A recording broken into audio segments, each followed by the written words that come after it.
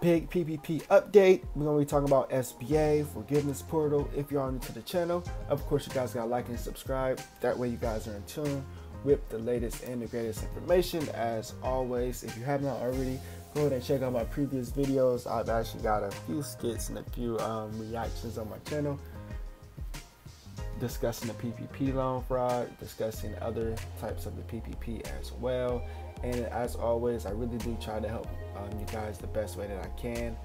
So feel free to drop a comment concern below. Let me know if you guys need help.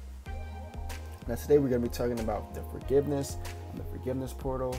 Hopefully by now you guys have accessed it, or you may have access to it right now. Go ahead and do the forgiveness portal.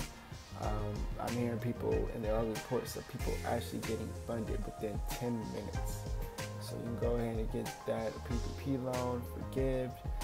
Just make sure you meet all the requirements and all that good stuff.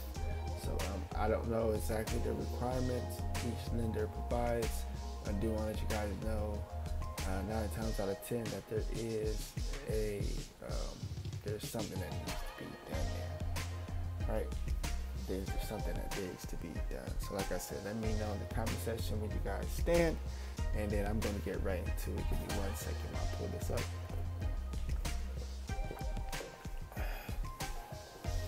Has anyone applied for forgiveness and is still in the submitted to lender stage? It's been over 2 weeks now and no update. Now usually guys, this would take 5 to 10 business days to actually complete, sometimes sooner. Yeah, so even though it's been 2 weeks, no update, they are still processing it. They are still processing it. They know what they have to do. They know at the end of the day what needs to be done, and they are still processing it. It does just suck when it's it sucks when you haven't heard anything. You got some people, it take weeks, some people take minutes. I've heard reports of people getting funded, or not funded, but getting their SBA forgiveness approved within 10 minutes. They applied, and 10 minutes later it's been approved. So that's something you guys want to look into. But for the most part, sometimes no sign is a sign, and that is good. Just double check the portals, make sure that everything is legit, make sure everything is correct on there. And for the most part, you won't have anything to worry about, guys.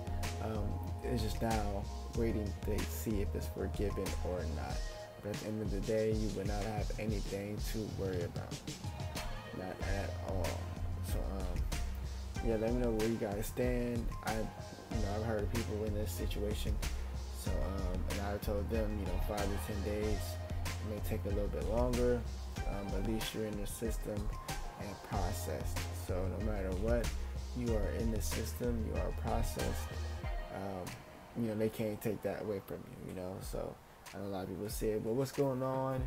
I was approved, I was denied, I was approved again. Can they really do this? And you guys don't know. You guys see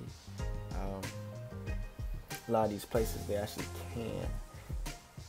They can take their time, but every business is different. So take that into consideration when you're dealing with these companies and these lenders and these banks.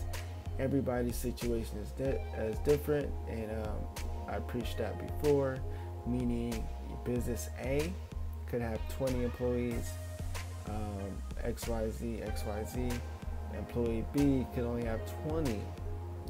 So that's a big difference, about 100 employees.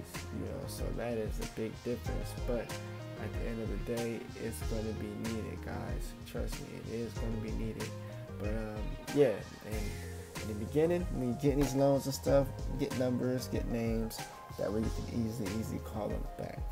Now, if you guys don't have any more questions, feel free to like and subscribe. That way you guys are in tune, and you guys are in the contest for Cash Apps, Chime, whatever the case may be.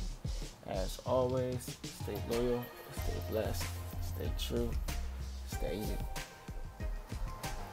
And before we even, before I even get into some of these comments, I do want to let you guys know that they can for sure do this, you know. And the sad part is they can really do whatever they want, even if they don't have the proper information. You know, it could be a system trigger or a glitch in a system that actually reverse the funds, or they can get you denied. So it really all depends, guys. But like I said, everybody is different, but they can 100% for sure do this. You're dealing with banks, their agreements, you know, and for the most part too, you know, when we sign up for these banks, whether it's indie banks, traditional banks, and their fine print on the agreements, we actually sign off on a lot of this stuff and don't even know what we're signing off on. You know, some of these agreements are 10 pages long, and we just sign our name, not even knowing what we're signing at all. You know what I mean? So yeah, let's get into some of these comments. They begin to say they can absolutely return the funds to the bank issuing the SBA loan. It would then be up to them to issue the funds to you after that if it continues with its insurance. Suspected fraud is enough for them to defer to the issuing bank and SBA to investigate and release after that.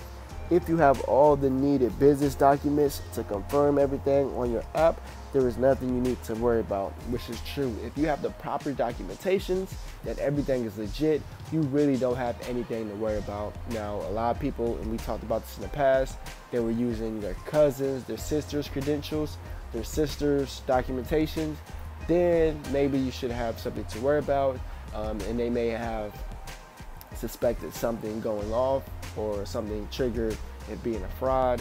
But if you guys have 110% your own documentation, you can prove that you know, the loan is legit, it's in your name, your business, XYZ, you should be 110% sure.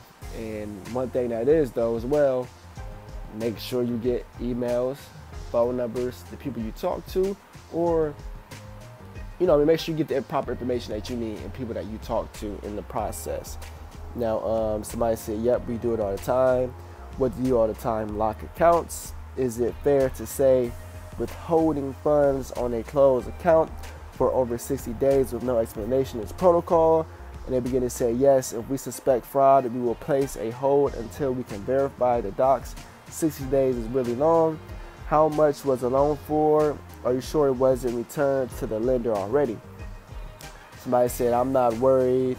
I am PO'd because I purposely left my loan sit for a while. I didn't try to move any of it or do anything against policy. I simply updated my phone number, blah, blah, blah, blah, blah, blah, blah, blah. Okay, so they basically